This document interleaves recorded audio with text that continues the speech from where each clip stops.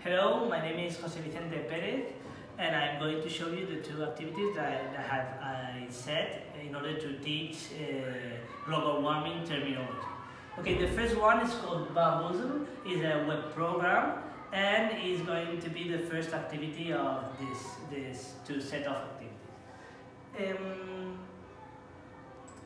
This activity is split in two parts. The first one is that the study mode.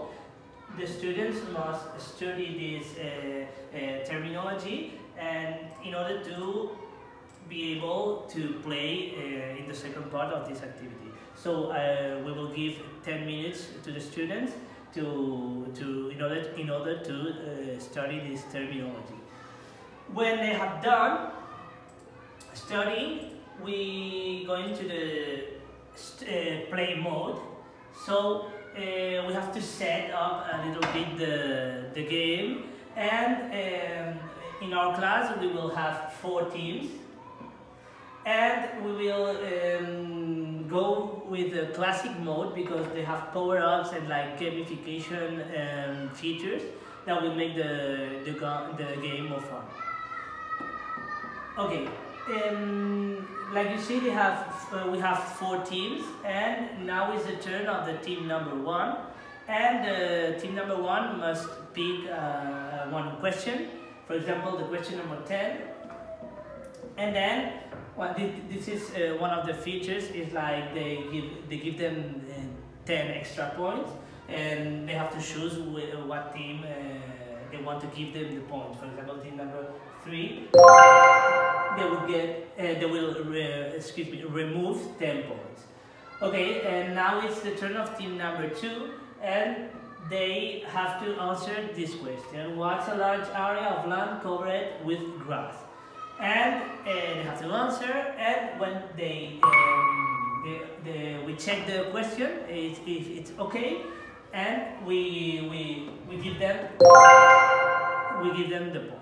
And now is the time of team number 3, and another time they have to answer the question. We check if the question if it's correct, and if they haven't answered correctly the question, so we remove they remove the points.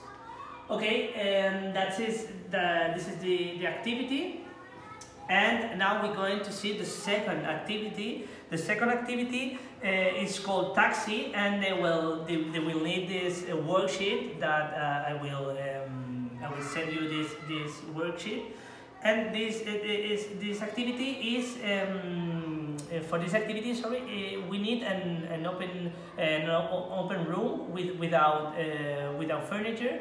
And the students they will have this worksheet, and they will move around the room, and they will move around asking for a taxi with a raising hand.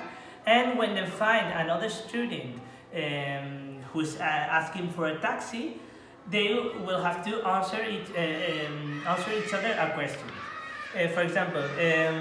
The question number 3 is: what's a period of time such as a week when the weather is much hotter than usual? So when they ask this question, the other student have to answer, and if it's correct, they have to sign in this area, and then they have to move around another time looking for another student and asking for a taxi, and looking for another student who is looking for a taxi. And they have to complete all the questions with the signatures of the other student. It's important that they only can have the signature of the student once. And that will be my 2 activities that I set up in order to teach global warming terminology. For the second part of this oral presentation, I'm going to explain what are the materials that I needed, the purpose of the activities, the criteria assessment of the activities, and why I think these activities are innovative, and the difficulties that I have encountered setting up and doing these activities.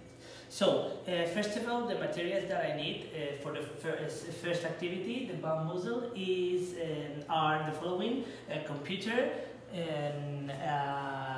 projector, and we will need an internet connection and an account in the bamboozle web program.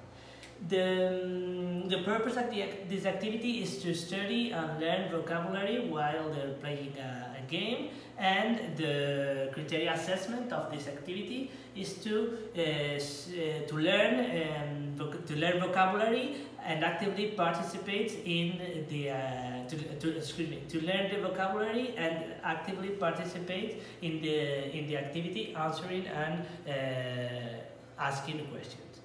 And the difficulties that I have encountered in setting up this activity is to find a free online activities that allow me to play a game with the whole class, because there's a lot of web programs out there, but we need to pay for some of them, and other ones we need a computer for every student. So this program allows me to play with the whole class, and it's free.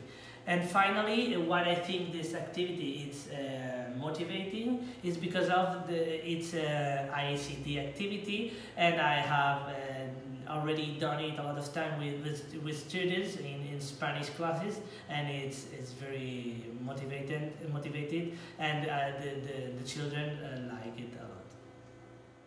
Okay, for the second activity, the materials that I need is an empty room and this worksheet for every student.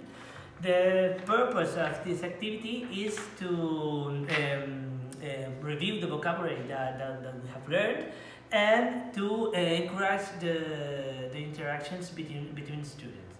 The criteria assessment of this activity is to complete this worksheet and to get involved every student in the activity. The difficulties that I have encountered doing this activity is that sometimes I don't know if the vocabulary that I set up for the activity or for the unity is suitable for students, because sometimes if I don't know if it's too hard or too easy, and it's one of the difficulties that I have encountered. And finally, I think this activity is is innovative, because students are not sitting down like in traditional class, and they are moving around, and they have to interact with each other, and I think it's an innovative way of teaching terminology or vocabulary. Thank you.